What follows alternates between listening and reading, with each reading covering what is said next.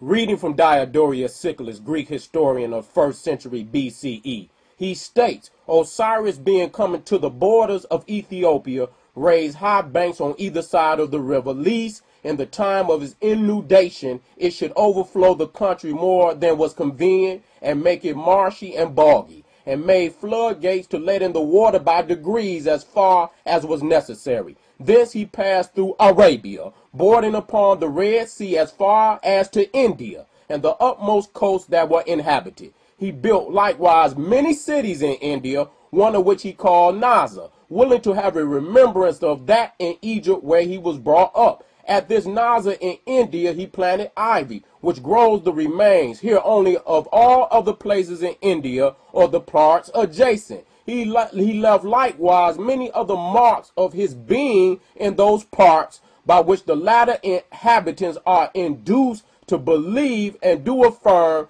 that this God was born in India. Here is the documentation from the 1st century BCE, where the Greek historian is relating to us the information of this black god, Asa, who had educated even the Indian. And that god Asa became Krishna in the Indian realm. And you see that the Indians paint themselves black to remember the great god Asa. Krishna means black in Sanskrit. It means black. And this is where the Ethiopians who created the Hindu Kush civilization in that area came from, up out of the Nile. So we have to understand that all of these civilizations are given birth to by the Nile Valley Africans. You see right here where it says DNA traces Chinese back to Africa. They didn't say Mesopotamia.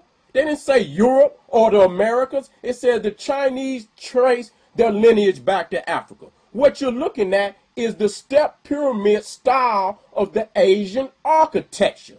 This is what you're looking at. So even the step pyramid African architecture even went into India. What you're looking at is the nappy-headed Buddhas that were nothing more than the representations of the black god Asa that had went into India and raised up the Indians, the black Indians over in that realm. And they put the woolly hair on his head, the thick and the broad nose, to give you the recognition of the Africans that was in that realm long before what you see, the straight-haired Indian of today. Here you see Buddha painted green, just like Asa sometimes is painted green to represent the vegetation, the life force that comes up out of the black earth to give our people the necessary nourishment. Here again, you're looking at the black African, Nile Valley Africans that had moved off into the realms of West Asia. And you can see all in their facial expression, the thick lip, the broad nose, and the woolly hair. These are the true founders of that nation which you call Hindu Kush or India. Here you're looking at Pakal, which is a king in the Americas, to show that the green was a representation of Asa. So Asa was even worshipped in the Americas. Again, to see the cornrow, woolly hair Buddhas that were worshipped. And Buddha and Krishna are only representations of the great black god Asa. Here you see the Nagas of India who paint themselves up as black as a remembrance of the great god Asa. Before there was the Nagas, you got to see that this knowledge came up out of the Nile Valley. The Nagas is a representation of Nekbet, which is the cobra goddess that is upon the black Suten's headdress, to let you know that they are protected by that African woman. Here you're looking at the representation of the Africans on the wall. Pay close attention to that red dye. That red dye that even the Africans use back home on the continent. Here it is. They use the same red dye in Africa that they use in India. Again, we're going back to the step pyramid architecture that come up out of the Nile, that was first created by the great architect multi-genius Imhotep. Again, we're looking at the Buddha, the woolly-headed Buddha, the Christ of India and the West Asia, along with Krishna, which is a representation of the black god of Sara.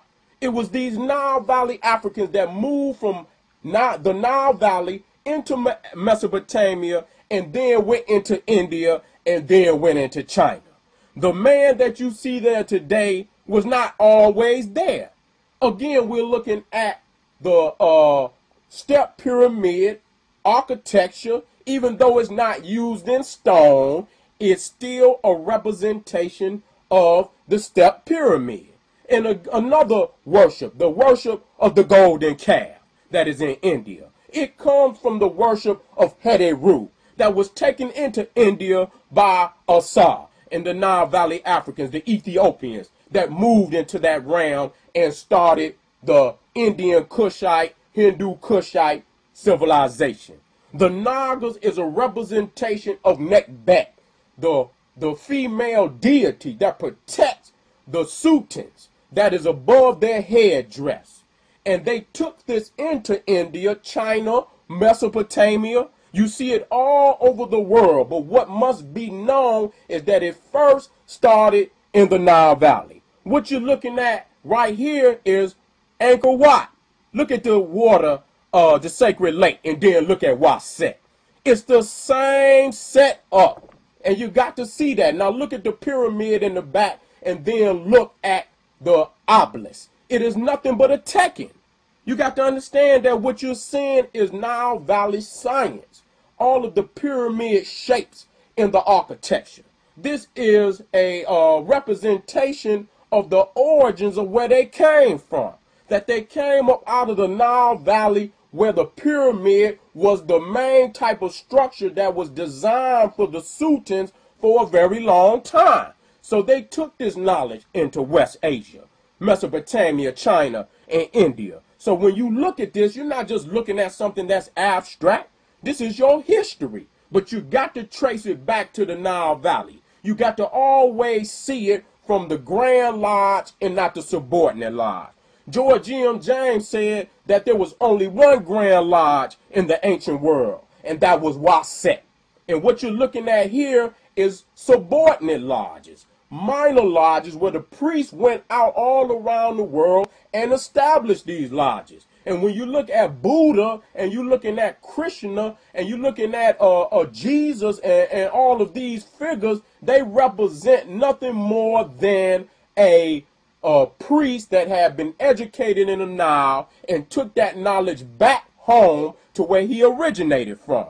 But they had all gotten their education in the Nile. So the Naga, again, is nothing but a representation of Nekbet. Even the mother, great mother, divine mother, mother and child that came up out of the Nile Valley as Aset and Horus. This even went into India and China. It is nothing but a representation of the great queen Aset and the holy virgin born son Heru. Here you're looking at the Buddha with the short dreadlocks. If you ever seen somebody that has short dreadlocks very close to their head, this is what they look like. This Buddha has the short, crisp dreadlocks. Another step pyramid design in the pagoda. The Chinese, Japanese, and West Asian pagoda. It is nothing but a form of the step pyramid.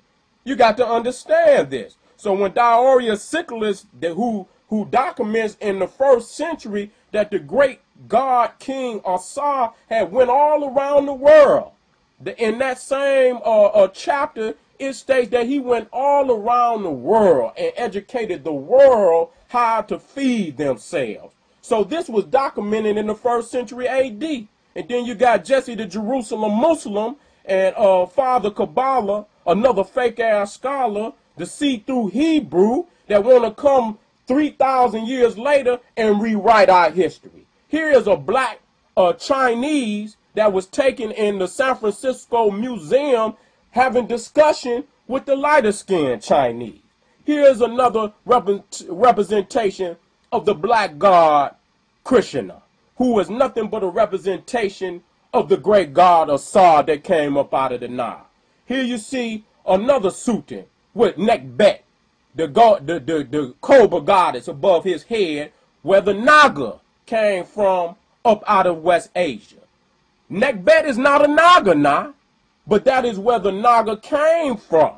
As it went into Asia, it took on its own characteristic. But in the Nile Valley, it is a representation of the great goddess Nekbet. Hotep, family.